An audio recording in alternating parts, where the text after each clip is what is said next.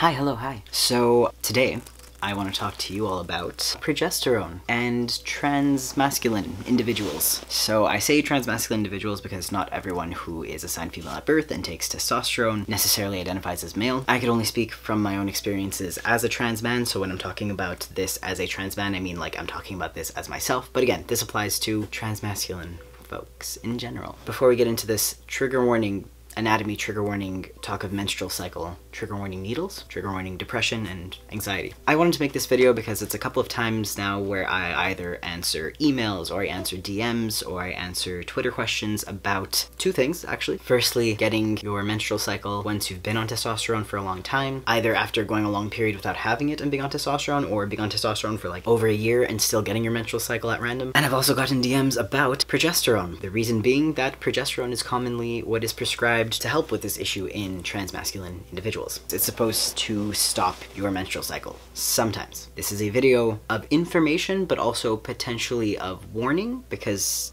there's not a lot of research on trans folk. So, progesterone. What is it? Progesterone is a hormone produced by the ovaries. It's produced after ovulation. Sometimes it's called like the pregnancy hormone. It plays a role in getting pregnant and maintaining pregnancy. It gets the uterus to maintain the fertilized egg, but also is present even when you are not pregnant. Basically what it does is it stops the uterine lining from shedding. And as many of you know, that is pretty much what happens when you get your menstrual cycle. It is the lining of your uterus gets thick, gets ready for a baby, doesn't have a baby, and then sheds its skin. Progesterone stops that shedding process from happening, and that's also why it helps to maintain a fertilized egg, because you don't want to shed a uterus with a fertilized egg in it. So basically, real quick, that is what progesterone is. So before I get into my own personal experience with progesterone, where I live, there are three most common ways of taking progesterone. The first one being an oral pill that you take every day. So it's actually used as birth control, but you could take a version of it that is just progesterone, and then there's a version of it that's progesterone and estrogen. The one that they usually give to transmasculine individuals is the one that only has progesterone and doesn't have any estrogen in it. Usually when they have people taking the pill, you'll take it for the whole month and then not take it for a week, or take sugar pills for a week, and this is to make sure that the person taking it continues to get their menstrual cycle. But again, with transmasculine individuals, they usually instruct you to just take it every day and not take a break from taking it. And the idea behind that is that if you just take it continuously, you shouldn't get your menstrual cycle. It's not 100%, but there is a high chance that you will stop your menstrual cycle eventually, although you may bleed stronger for a little bit before that. We'll get there. The next way of taking progesterone is through an IUD, and IUD stands for intrauterine device.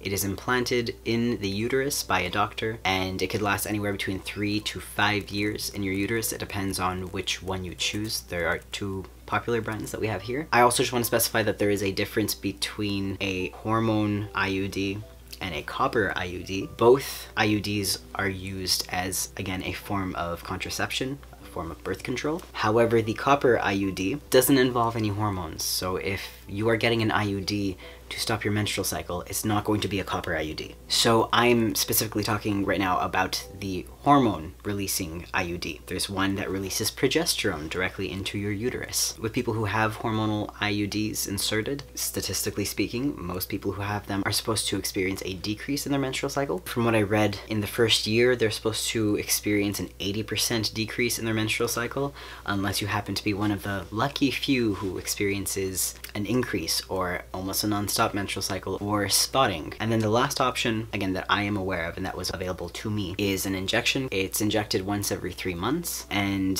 it is a slow release version of progesterone, and that was the one that I chose. Again, this one is supposed to eventually stop or dramatically decrease the frequency of your menstrual cycle. It's used for people who are anemic or who experience debilitating menstrual cycles or never-ending menstrual cycles, etc., etc. And usually there's a chance that you will experience bleeding for the first like 6 months, like 3 to 6 months you're gonna be bleeding, but then it's supposed to eventually slow down or stop altogether. So these were the three options that were presented to me when I went to go see a doctor. So this period of my life that I'm referring to is actually before I started testosterone.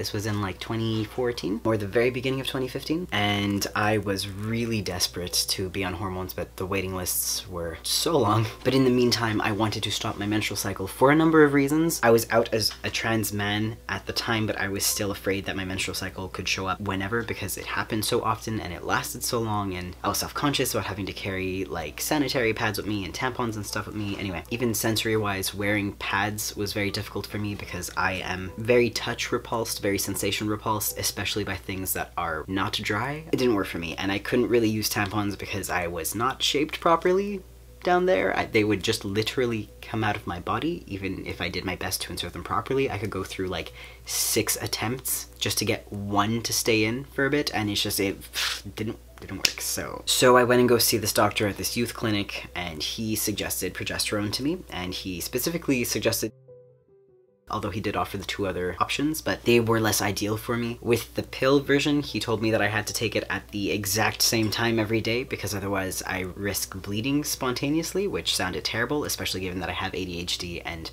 have a very, very, very bad memory. The other option presented to me was an IUD, which was absolutely out of the question for me because I was dysphoric, because I was not comfortable with having a doctor, especially a male doctor, all up in my business down there. There's nothing wrong with it. I'm working past a lot of barriers. I didn't like the permanence of it and that it had to stay in your uterus, and if you wanted to remove it, you had to go to a doctor to remove it. So it placed a lot of power in the hands of the doctor and placed me in a vulnerable position where if I can't get a follow-up appointment, even if it's really urgent, even if I want it out of me right now, I don't get to do that. So yeah, no, there's nothing wrong with doing it. It's just, for me personally, it made me feel a little stripped of my agency over my body. So then I was like, 1 injection every 3 months. That sounds fantastic. I don't have to remember to take it.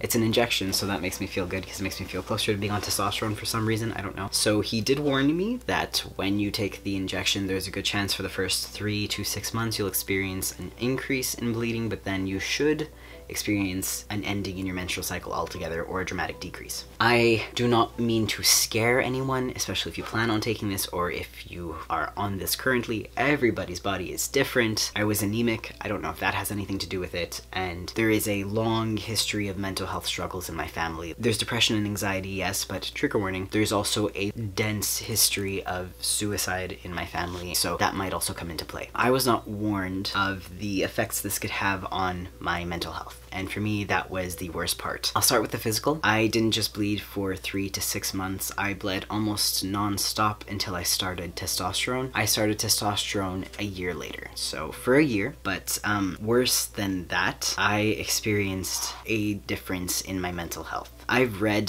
that the chances of something like that happening are slim. Something like 1 or 2% who experience this side effect. It's usually people who are predisposed to struggle with their mental health. So not to be dramatic at all, but before I got this injection, granted this was years ago and my EDS had not flared up as badly as it did afterwards, but before I got this injection, I just had a lot more energy. Even when I felt exhausted, it's just my mental capacity was better. My physical tolerance was better. My mood was better. I felt happy and motivated. And after getting this shot, it might be because I was bleeding so intensely. It might be because I was so disappointed with the severity with which I was bleeding and the pain that I was in, and expecting there to be a relief and not experiencing a relief. But I personally think that progesterone really does have the ability to trigger intense depressive episodes. Not all of it is because of progesterone. A lot of it could just be because I was expecting this relief that I didn't get, and I was bleeding a lot and I was really dysphoric. So I don't want to blame progesterone and say that it was the reason why I struggled from that point on. It's just, I do feel like it was a starting point. So when it comes to EDS, for example, Ehlers-Danlos syndrome, the connective tissue disorder that I have, I've heard from a couple of others that sometimes with EDS, the first flare-up or the first time it gets really, really bad could be following a traumatic event. So for me, in this case, I had this hormonal traumatic event to my body that caused a really dangerous amount of blood to be leaving my body on a regular basis and an imbalance in my hormone production in general. So after my progesterone shot, that year that I spent bleeding, I started to have more subluxations, which are partial dislocations, more sprains. I've always experienced these things, but it's just, they like tripled in frequency. So It could be that, you know, I took this injection, I was already predisposed for depression, I already had EDS. It's not like it made my EDS show up or it made my depression show up, but it was a trigger for both. And then the depression and the EDS and the gender dysphoria, one fed off the other, so it's just kind of like dominoes. Like the dominoes were already lined up. Eventually a gust of wind was gonna come along and knock them over, but the progesterone was just like boop, and then they all kind of went tumbling after. So it's not to say that progesterone will give you EDS and cause a never-ending depression or anything like that. I'm just saying, for me, it was a big choice. And I'm bringing this up because there may be others out there who have a family history of suicide or really severe depression or maybe EDS, who knows? And you might not be aware that this is something that can happen. I know a lot of other people who've also taken progesterone and they don't know why they start to feel depressed, and that is dangerous. I'm not sure what the official statistic is for the likelihood of developing depression after taking progesterone. This is partially because there's little to no research in trans health, like very little. If you're taking progesterone, just watch out because mental health might be an issue. It's not everyone, I'm not a doctor, but for me, it was a really big gamble. So now you might be wondering, well then what do we do? I want to make a whole video about this, but just to give you a little closure at the end of this video, what I do now, because I am one of those people who even a year into being on testosterone started to get my menstrual cycle again. What I do now is I actually take Lupron. For those of you who aren't familiar with it, Lupron is the hormone blocker that's given to trans youth to halt puberty, basically. It's not super common for it to be prescribed to trans adults, but it's starting to become a little more common. And the version specifically that I take of Lupron is called Eligard.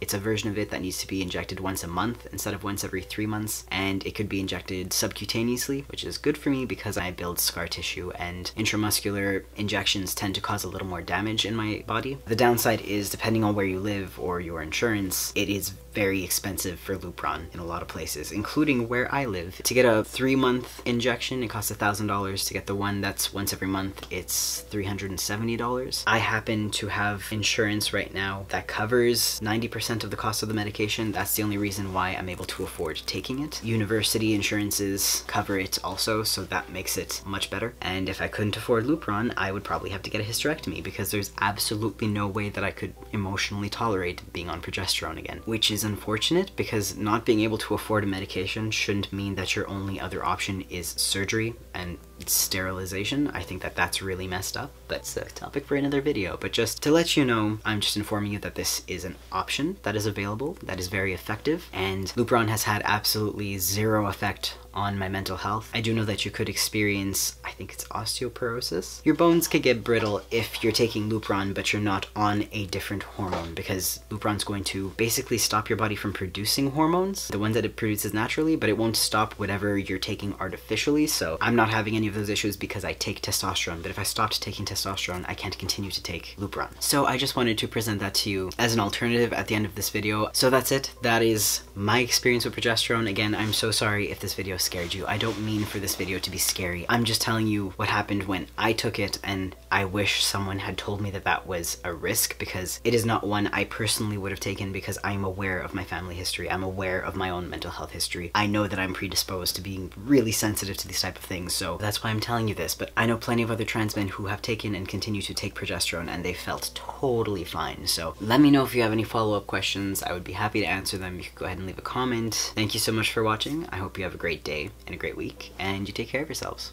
All right, thanks, bye.